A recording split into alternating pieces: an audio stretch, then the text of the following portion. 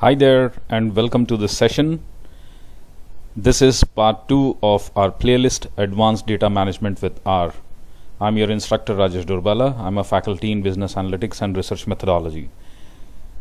In this session, we are going to focus on numerical and character functions, but this is the brief introduction, but I would like to discuss mathematical functions, the most important mathematical functions in detail.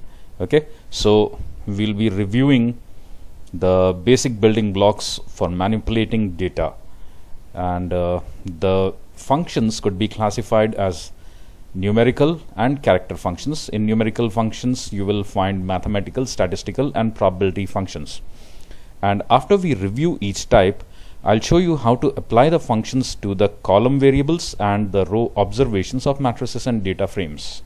Fine. So my emphasis in this video would be primarily on mathematical functions. Subsequently I will discuss the statistical functions and then probability functions. Okay, so let's go ahead and learn the basic and most important mathematical functions. So these are the most important mathematical functions. You can pause the video and you can make a note of all of them. You can understand them. This ABS, that is absolute value. Now what do you understand by absolute value is, let us say for instance you given or you input ABS minus 4 and it will return 4. 4 is the absolute value. The minus sign is ignored. We are not looking for the direction of the number, we are just looking at the quantitative value of it.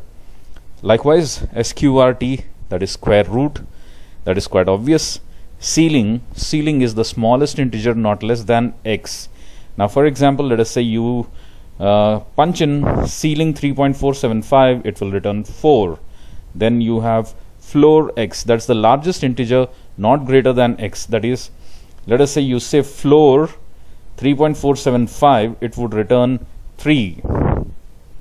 Okay, then likewise trunk, that is trunk x.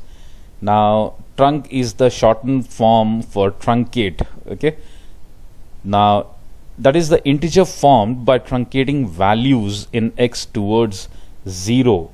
Now for example, if you trunk 5.99, it would return 5. And next is round x and digit equals to n. That would round x to the specified number of decimal places. Okay, now for example, let us say round 3.475 and digit equals to 2. That is to say that digit 2 means we are rounding off the number for the 2 decimal places. So the result would be 3.48. Then significance, signif x and digits n.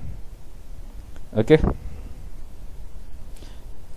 you will find that it rounds off x to the specified number of significant digits, that is signif 3.475 and digit equals to 2, it would return 3.5. And then you have log x to the base n, that is logarithm value of x to the base n. And you have exp x, that is exponent.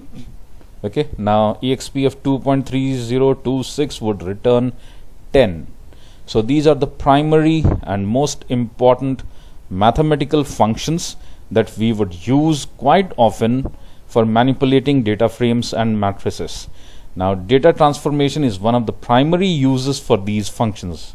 Okay, for example, you often transform positively skewed variables such as income to a log scale before further analysis. Mathematical functions are also used as components in formulas in plotting functions, for example x versus sin x, and in formatting numerical values prior to printing.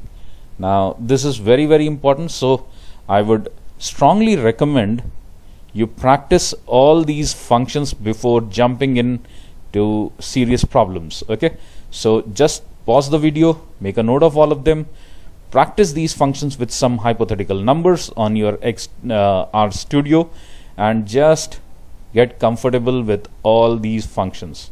Okay, so that was it for today. You can get in touch with me on any of the social media platforms. I'm there on LinkedIn, Facebook, Twitter. You can write to me directly at rajeshdurbala@gmail.com. Thank you till then.